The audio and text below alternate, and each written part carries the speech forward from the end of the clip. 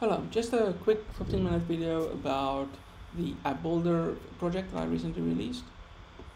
The problem that app builder solves is something that I think every operation team comes across, and that is that our tools have grown tremendously in features and flags and capabilities. Here's a good example from kubectl. And this is not a criticism of kubectl, these things are necessary, but you can see that there's commands, there's selectors, there's custom formats. Here they use JSON path to select specific data.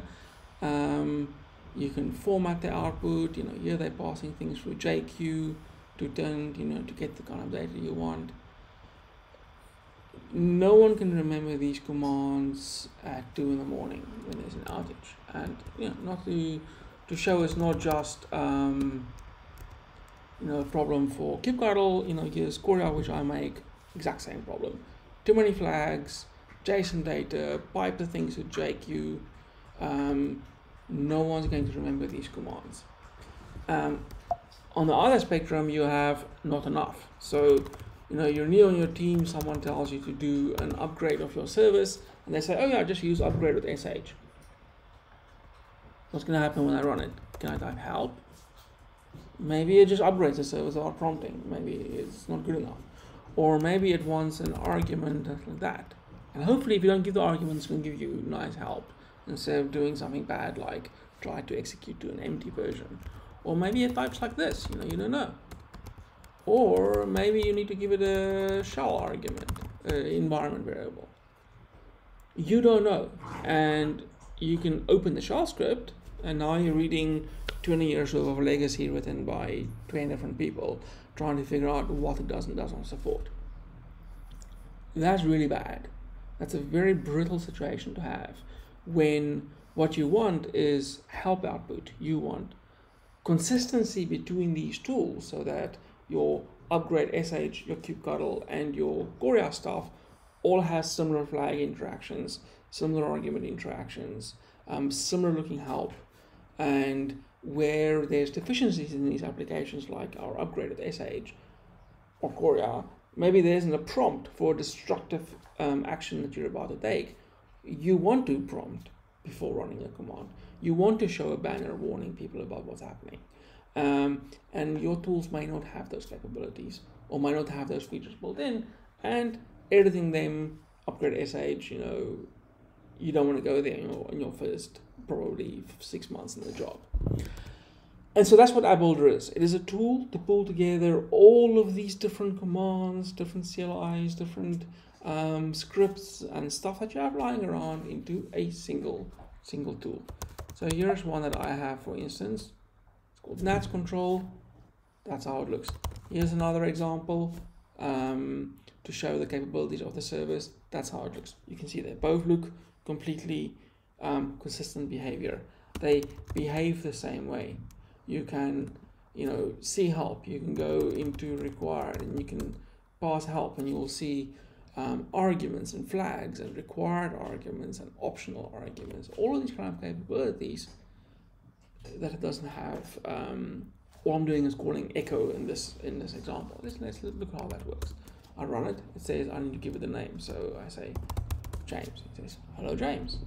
Now I can change the greeting to morning, and it says morning James, or evening.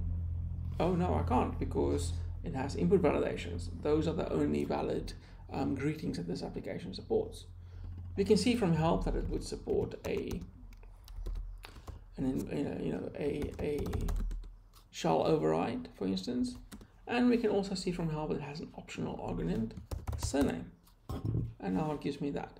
And what we can see is it changes its behavior based on what inputs are provided. When it's just a name, it will do just, if it's this way, little movie ref there. And what I'm showing is that the way that I'm calling echo is controllable by wrapping in an app builder. So let's have a look at that.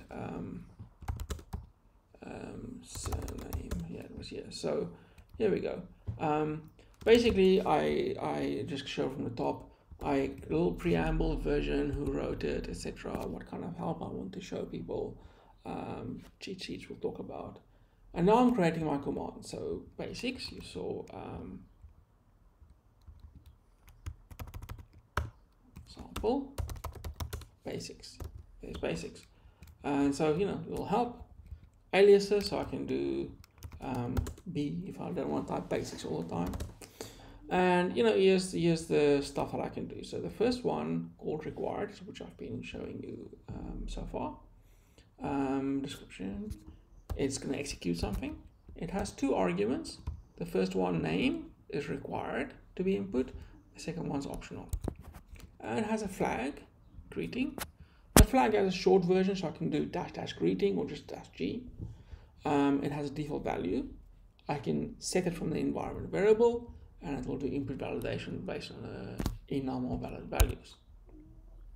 Then finally, here's our command that we're going to run. If a surname is given, I do the James Bond stuff. Otherwise, I just do hello and whoever. And we can see that greeting comes from the flag called greeting. And that's a concept where you take a little command like echo or your shell script or your kubectl or whatever, and you wrap it in these capabilities. And you know, we can do things like confirm. So if my update sh doesn't support confirming before it destroys everything, or maybe I want to print a warning saying, look, you're about to destroy things, you need to do this only during a maintenance window, you can add that prompt. Defaults to no, of course, which is a safe default to prevent mistakes. And if I really wanted to, you know, I could do no prompt, and it goes off and does the work for me without prompting. But you have to opt into that behavior. And we can also see another feature here of called the banner, where the system will just show you a little text above. That can also be from templates, and so you can say, for instance, if you're looking up a configuration item, you can show the active configuration item. We'll see that in a bit. Let's have a look what else we have here. env is quite interesting. So if I set a value to foo, you know, it only prints it.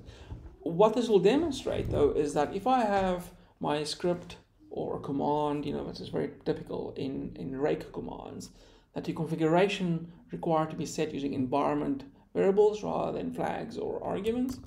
How do we do that? Let's have a quick look here.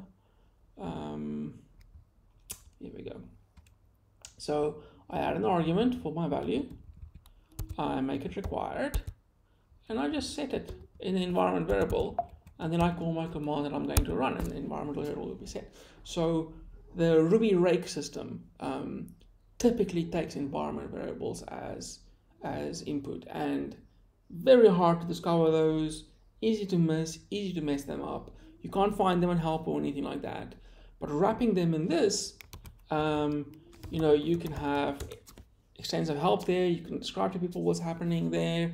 You can turn those environment variables into flags and arguments with descriptive, with defaults if not given, all that kind of stuff. It makes using those kinds of systems that's quite rudimentary, safe, and predictable.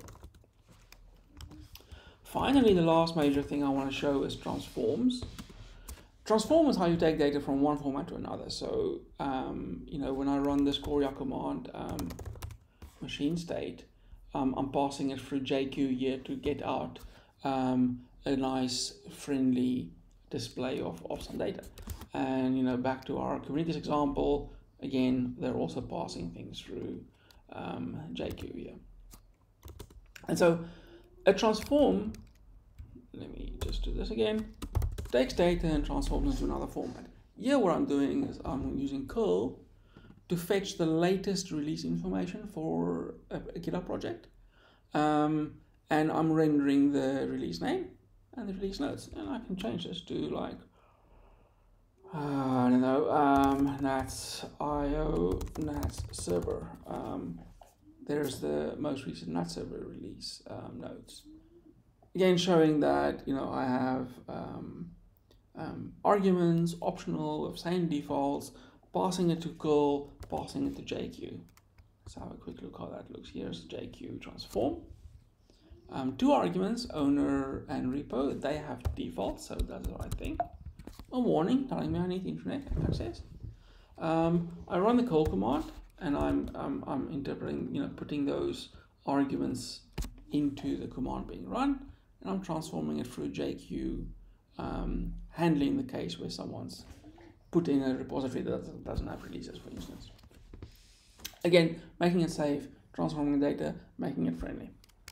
Let's look at another one. Line graph. And this one sometimes fails because of their the API that I'm calling. There we go. So we call the weather API, and apparently it's not great. I get the most recent, I get an hourly forecast out of it.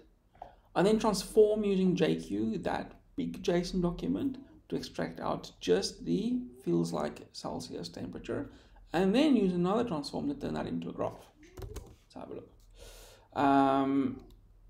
I call the API, tell it to give me JSON.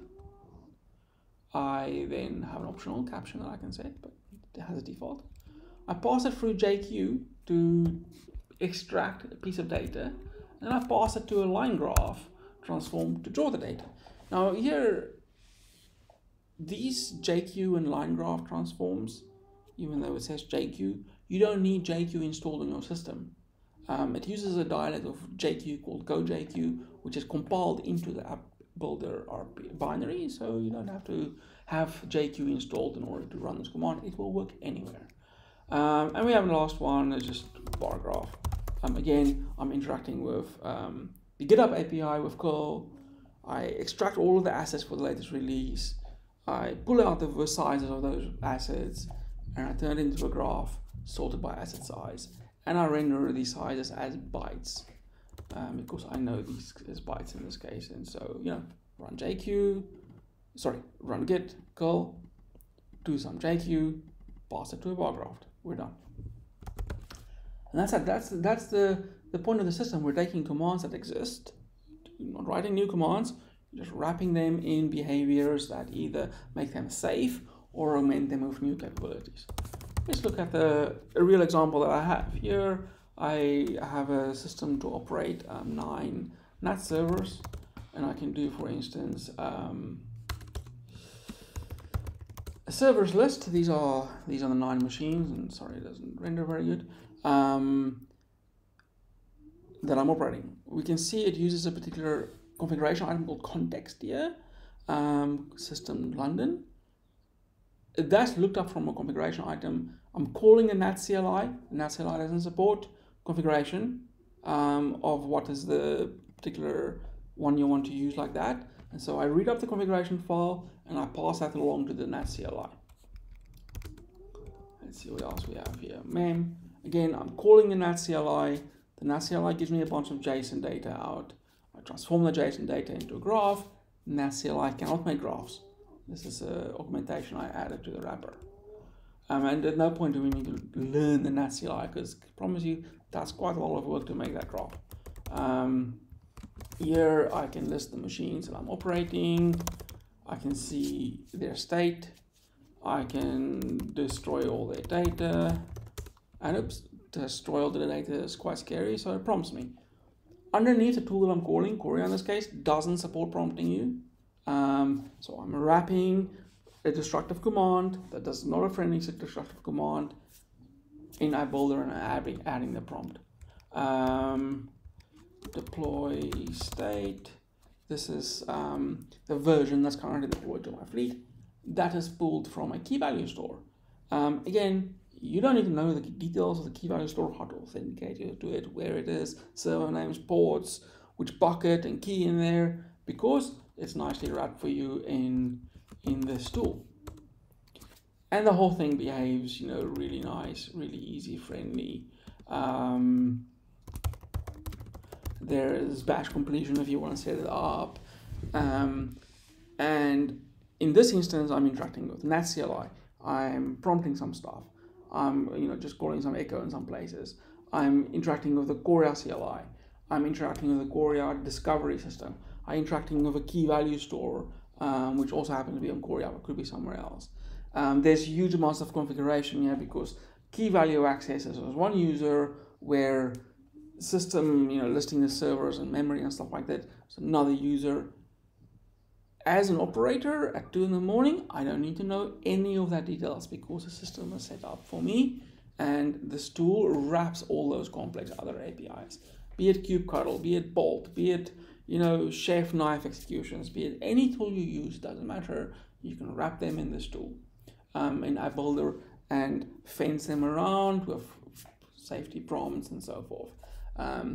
If those tools use widely different configuration models, environment variables, flags, arguments, files, who knows, you can wrap all of that in a consistent interface that brings all of these different tools and different vintages and different lineages into a single tool. And that's the point of App Builder. It's pretty stable at the moment. I do actively work on it, so there's some work happening. But I'm thinking we're at a time where it's stable, predictable, and feature-wise, I'm quite happy with where it is. I probably will not be adding huge amounts of new things to it, other than perhaps a couple of other transforms. You can get it on GitHub.